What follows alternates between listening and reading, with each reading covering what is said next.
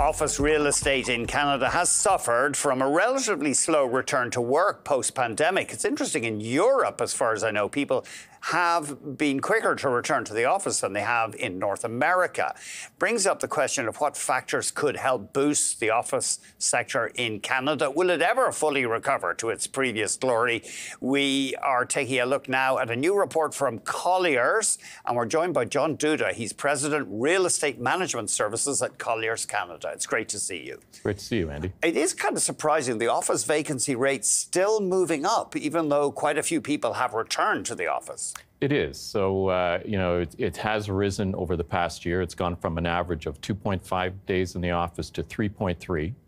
And this is mostly due to mandates, but it still is an employees market, and it's hard to get people back. But the reasons are shifting as well.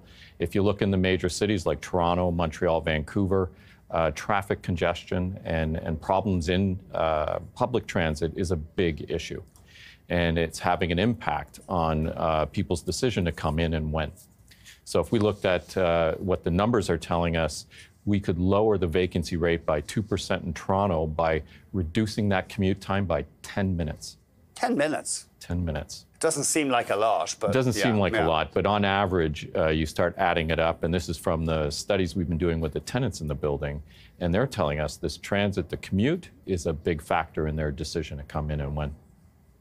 I mean, for some people, it's like a day's work, even getting to work. I'm glad I can just jump on my bike, but some people struggle with traffic, public transit.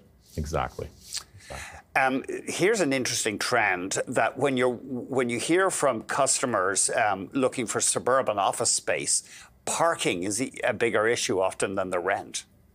Yes, over the years, there's a consistent theme with tenants. One is cost, and the other is access. If you can't get to that building easily, and it's not of much value to the tenants. So with all the transit issues, having your car there and having the space available to park your car is incredibly important. Do developers take that into account? Well, they do, of course. Yeah. They do, for sure. Looking at the national vacancy rate, you guys see it actually edging up right into the second quarter of next year? Yes. So it still is edging up, but it's not an even playing field across all the asset types. Okay. And really the assets that are well looked after, well located, they're doing quite well now. The assets that have not had the right kind of investment in them, that could be older, poorly located, they are struggling more. So it's not an equal story across asset types in the different cities. I'm just wondering, what could employers do? Could they offer a shuttle bus? It's hard to see that working if people are living all over the place. No, there is a few things. One is to petition the cities to improve the situation in the transit, whether it's through the transit system itself or through how they're managing the roadways. If you look in downtown Toronto, it's a mess. Oh. The roads are a mess. And it has to do with construction, with new buildings, and with infrastructure work that's going on. So that's one opportunity. Another study that we have talking to the tenants has to do with privacy. So having open office is a deterrent for people to come in, because you're so used to having that quiet space at home and putting your head down and doing your work. And they're saying very loudly, if we had private space, and it doesn't necessarily mean a private office, but if we had more privacy, we'd be more likely to come in. What about the much derided cubicle?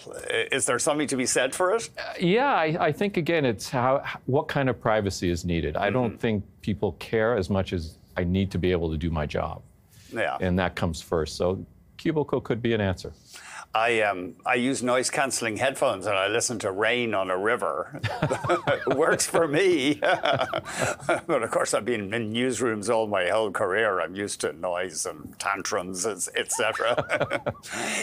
What about new office construction? Has that it must have dropped off? Oh, it definitely has dropped off. And now what we see is new office coming online, like in Toronto, where there has been quite a few new buildings right in the core here coming online. But the latency period is years for those. Many years. Many years. But you won't see a lot of new construction in this environment. And people, developers, pension funds, the people with the big money who finance these things, they're thinking decades ahead.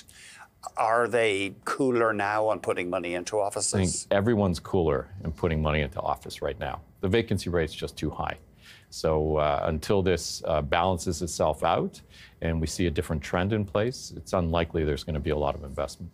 We've had just this huge social experiment, haven't we? We shut down the economy basically in 2020, changed ways of working.